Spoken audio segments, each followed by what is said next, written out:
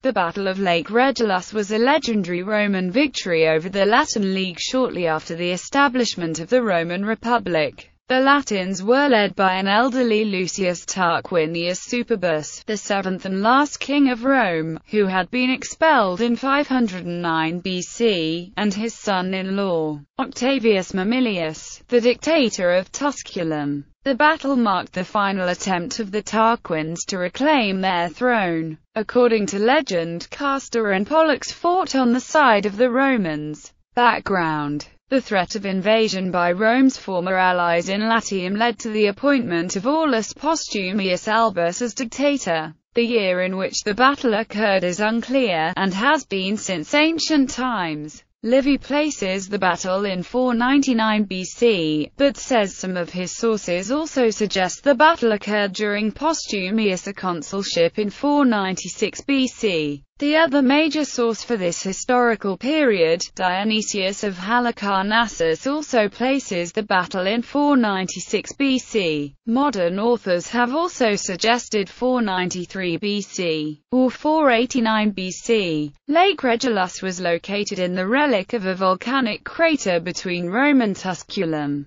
The lake was drained in the 4th century BC. According to Livy, the Volscia had raised troops to send to the aid of the Latins against Rome. However, the haste of the Roman dictator in joining battle meant that the Volscian forces did not arrive in time. Battle. The dictator Postumius led the Roman infantry, while Titus Aebutus Elva was master of the horse. Tarquin was accompanied by his eldest and last remaining son, Titus. It was said that the presence of the Tarquinii caused the Romans to fight more passionately than in any previous battle. Early in the battle, the king was injured attacking Postumius. The Magister Equitum charged at Mamilius, and both were wounded, Aebutus in the arm, and the Latin dictator in the chest. The Magister Equitum had to withdraw from the field, and direct his troops from a distance. The king's soldiers, including many exiled Romans, began to overpower the Republican forces,